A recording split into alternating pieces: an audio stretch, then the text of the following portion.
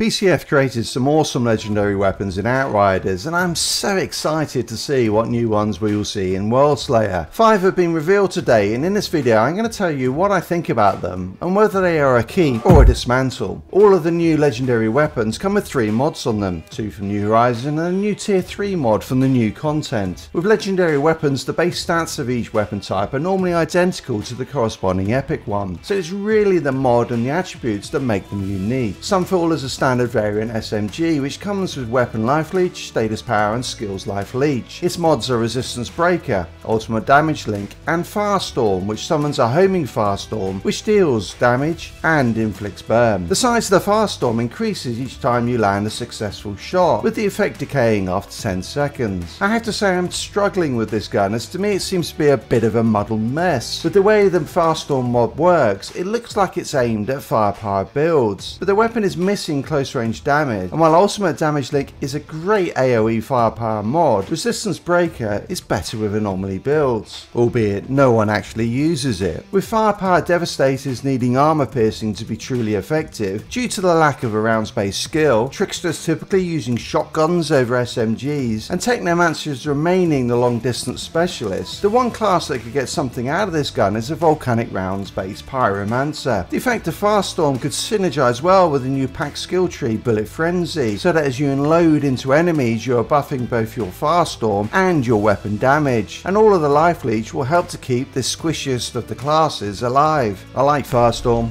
but this for me is a dismantle and use it elsewhere. Mythos is a standard variant LMG which seems to be another weapon pushing the idea of a hybrid anomaly power firepower build. It comes with armor piercing, close range damage and healing received, 3 good attributes for close range damage. Anomaly enhancement and trigger are both existing tier 2 mods, the latter of which I have never seen used in a build, and that's not a good sign. But the new tier 3 mod Omen is a really interesting one. Every 4 seconds shots launch an anomaly projectile that bypasses cover, inflicts bleed, deals damage and debuffs enemies to receive 30% additional damage for 3 seconds. This gun screams of Devastator. It has the right attributes, it inflicts bleed, and if any class could pull off a hybrid build, it is probably the Devastator. But let's be honest, hybrids just don't work well enough in the game currently, and Strigger is just not a good enough mod. For me, this is a dismantle and use Omen on a better weapon. Charred Lance is a demolisher variant double gun. On paper this gun has mediocre attributes, not having any range damage, and what can only be described as an eclectic collection of mods in Resistance Breaker, Judgment Enforcer, and the new tier 3 mod Death Ray, which turns this gun into a beam rifle when aiming down sights, firing an anomaly beam that deals damage on contact, which of course makes the armor piercing on the gun totally irrelevant. Resistance Breaker does potentially make Death Ray more effective.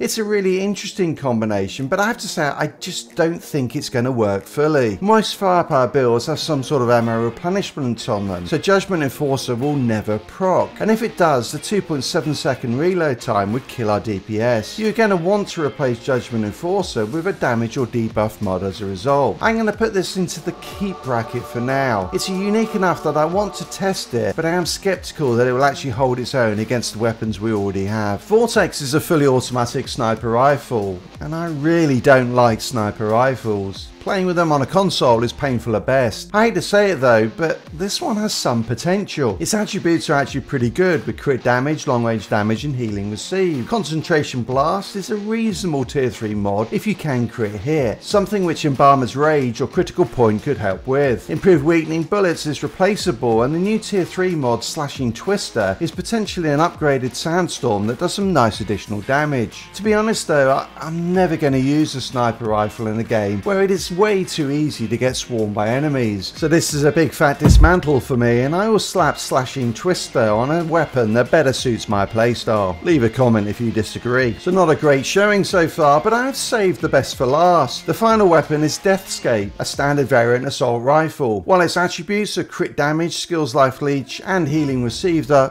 okay, missing a damage attribute we would like, its mods are just awesome. Claymore Torrent is a staple of many builds. Damage link is a weaker version of the tier 3 mod, but is actually pretty good. The new tier 3 mod Stigmatized looks pretty damn good. Shots inflict toxic in a 5-second mark. Killing the enemy while the mark is active causes them to explode, dealing damage in a chunky 10-meter radius and spreading the mark to enemies in this area. Swap out Damage Link for Shadow Comet and watch the explosions chain enemies, wiping out large groups in one go. There was a lot of potential to this gun, and for me this is a solid keep. So those are the 5 new legendary guns that have been revealed so far, and while the guns themselves are not all that great, the new tier 3 mods do look pretty awesome. If you want to know how you should be preparing for the new content that launches now in 49 days, then check out this video here.